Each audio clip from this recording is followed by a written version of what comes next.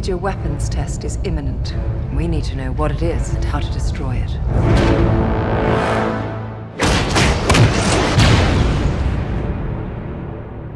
I rebel.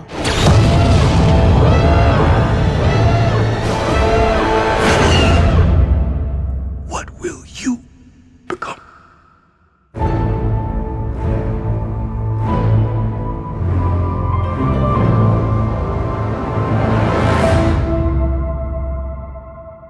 It's that time of the year again, the time of hype. A few moments ago we got the first official trailer for Rogue One, a Star Wars story coming out in December this year, and wow, these Star Wars trailers never fail to disappoint me. I wanted to give you my quick analysis and thoughts on the trailer in this video, and what struck me first was how different this felt compared to both the original and prequel trilogy. It really felt like they managed to catch the feeling of a completely different era, and there is so much new stuff and characters in the movie, it's hard to know where to start. The first half of the trailer introduces what seems to be the new main character in Rogue One, Jyn. She is a reckless rebel who seems to have done quite significant damage to the Empire with forgery of Imperial documents, stolen property, and of course beating up some stormtroopers. During this introduction scene we get to see a familiar face, a young Mon Mothma, one of the leaders of the rebellion that you might have seen in the original trilogy. She explains that they have a mission for Jyn, to investigate this new weapon that the Empire is planning to test very soon.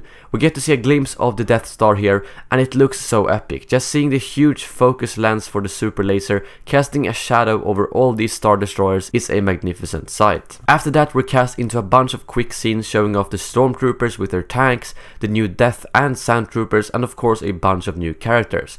This character, played by Forrest Whitaker, seems to be another one of the main characters as he narrates the trailer and asks Jyn, what will you do if they capture you? What will you do if they break you? I've got a feeling that he's a pretty big warrior. The two main antagonists we get to see are first and foremost this general that we don't have a name for as far as I know. It doesn't look like Tarkin, so I highly doubt it's him, but I've got a feeling that it's gonna be one of the main enemies in Rogue One. And moving on, we of course have this hooded figure kneeling down before two royal guards and some weird glowing thing in the middle.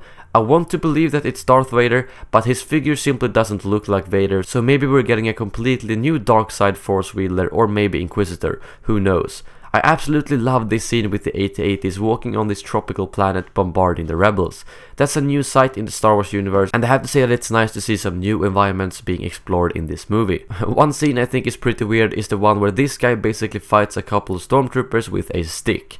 I mean, we know that they suck at shooting, but are they really that bad? And lastly, of course, we have this interesting scene where Jyn is wearing Imperial clothes. Maybe this could be the way she actually got into the Death Star, by infiltrating it, acting as an Imperial. My thoughts on this trailer is that I think it looks really good, and I'm excited to see some new styled Star Wars movies, but I have to be honest and say that it doesn't get the same hype feeling for me as The Force Awakens did. I know I will miss lightsabers, force wielders, and I was a bit disappointed that we didn't get any iconic characters in the trailer more than Mon Mothma, but that could simply be because they want to reveal those in the movie instead.